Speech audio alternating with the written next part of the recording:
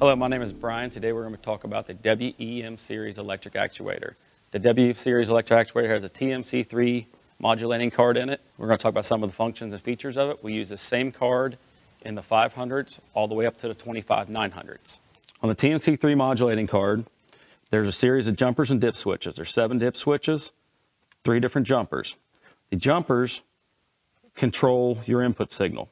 So these cards have an input signal that range anywhere from a 4 to 20 milliamp, a 0 to 10, a 1 to 5, or they can even do the 0 to 135 ohm for slide wire.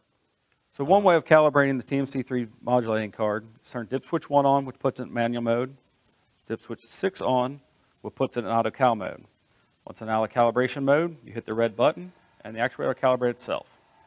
So right now what it's going to do is it's going to find the mid position. It's going to bounce back and forth 3 to 4 times in the mid. Now after it finds the mid position, then it will travel to the full open or counterclockwise position. Once it reaches that position, it'll pause for about 3 seconds and you'll see the green and amber light flash.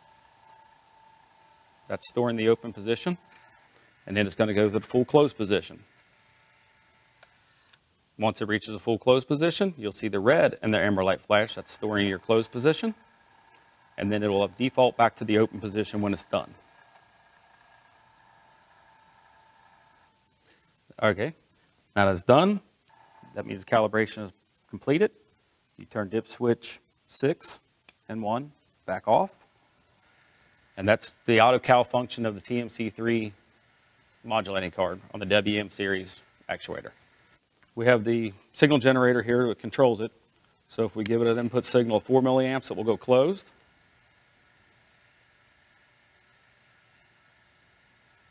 If you give it 12, it would go to the mid. If you gave it 20, it would go to the full open. So the other way of calibrating this actuator is turn dip switch 1 on, which puts it back in manual mode. And then you can do a manual calibration. So say you're trying to adjust the valve to where your open and closed position. You do not need an input signal on for this. It's best if you don't have the input signal on, and the reason being is sometimes your control room is further away to where you can't adjust your input signal, so the actuator will know where it's at if you don't have the input signal on. So if you drive the actuator closed or to the desired position of where you want it in the clockwise direction, when you achieve that position where you want it, you hit the red button, and again you will see your red and amber flash. Then you go open or counterclockwise.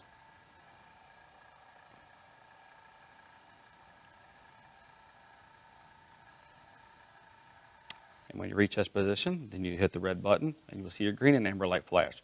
That stores that position. That's the way you do the manual calibration of the TMC3 servo card. Okay, now let's talk about some of the other dip switches. With dip switch 3 on, it makes it reverse acting. So now your 4 milliamp input signal is your open position, your 20 milliamp input signal is now your closed position. So if you turn 3 back off, it goes back to direct acting. If you put dip switch 4 on, it will fail open on loss of input signal. The actuator is going to fail to the counterclockwise or open position. If you have no dip switch on, it will fail clockwise. With both dip switch 4 and 5 on, it will fail in place on loss of input signal. Standard it comes, the actuator fails clockwise or closed unless otherwise specified. At that point, you take your 4 to 20 milliamp signal generator and you have control of your actuator. The TMC3 also comes standard with a feedback signal. So it is self-powered feedback. You do not have to apply any external power to it to get your feedback signal for it. So on 6 and 7, negative being 6, positive being 7, that's your feedback for your signal. Okay, let's talk about troubleshooting. When trying to set the board, the cam will actually interfere with the limit switch, not allowing the board to go to full position. So when you're doing your adjustments, you want to make sure that your open and closed cams are not tripping. So what needs to happen at this point, we need to loosen the screw here, move the cam back to allow it to actually go to the position as needed.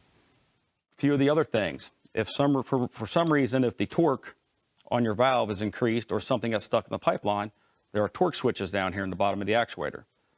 The torque switches, if they're tripping, because there's some sort of obstruction or the torque is increased, then you need to look down here in the bottom right here and see which ones are tripping, and then pull the actuator off and try to troubleshoot to see what's wrong with the valve.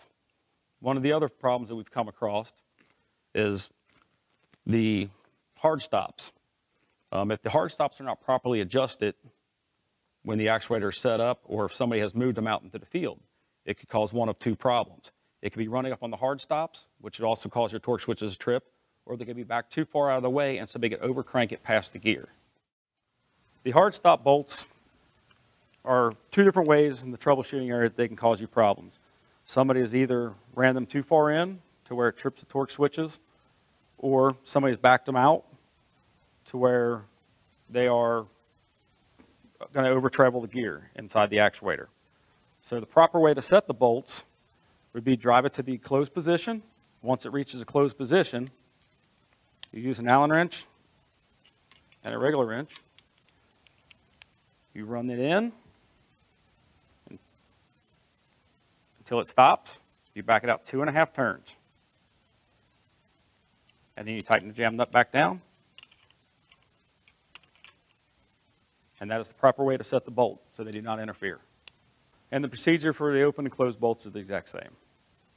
You can visit our website at atcontrols.com for any more information, or just give us a call.